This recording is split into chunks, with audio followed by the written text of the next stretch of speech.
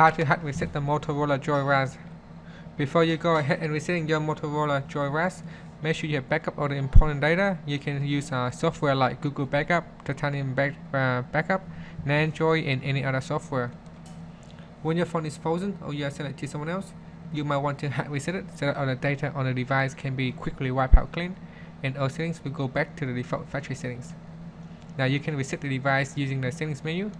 First, go back to the home screen, tap on apps icon, open the settings app from the apps tab. Next, tap on privacy, then choose factory data reset, then hit on reset phone. You may be prompted to provide the current passcode or draw your unlock pattern. Do as the screen tells, then hit on erase everything, and finally wait for some minutes for the hard reset to finish. If your phone is frozen and not responding, you can use the hardware keys. First, just press on the power key and hit power off to switch off the phone.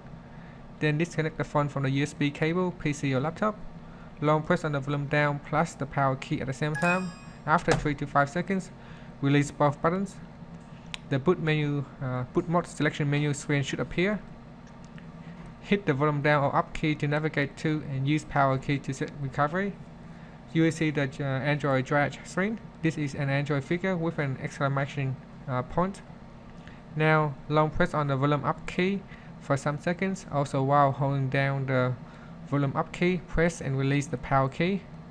Now release all keys. You will then see the Android system recovery screen. Use the volume up or down key to navigate to and the power key to select wipe data or factory reset.